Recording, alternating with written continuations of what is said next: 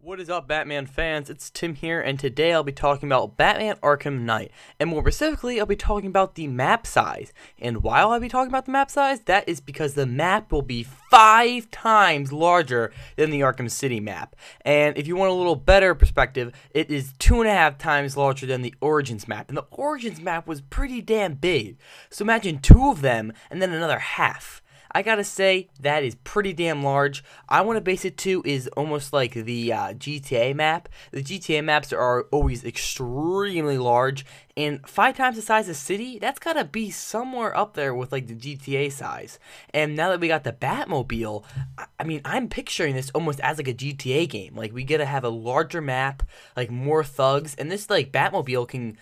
when the second you can call it, it goes right toward you. So, now that like you call a Batmobile and it comes right towards you, we'll be able to go anywhere, any time, really. So, I'm really excited that they're really extensifying this whole thing. This like actually brings lots of hype because, like, okay, they're making a bigger map. Maybe the gameplay will be like the story mode will be longer, and maybe everything will be longer. Like, if they have a longer story mode, that's what I really want to see, is a longer story mode, because that's like they said, like, okay, we're not doing multiplayer because we want to focus on the story mode. And if they're doing that, wouldn't you think they're going to make a longer story mode? I mean, of course, I know they want to make, like, the best of what they have, but why can't they just make it, like, twice as long story mode? You get the 5 times bigger map. Like, things are getting pretty large, if you know what I mean. So, let me just bring this up one more time. Okay, so 5 times larger than the city map.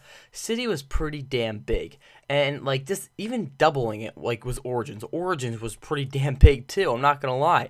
They also said that, like, the buildings will be taller. The grapple boost will go to grapple boost Mark II. So, obviously, Batman's whole grappling and everything will go to extensive speeds to, like, counteract with, like, the landscape, I guess you could say. This is Gotham we're in, not just Arkham.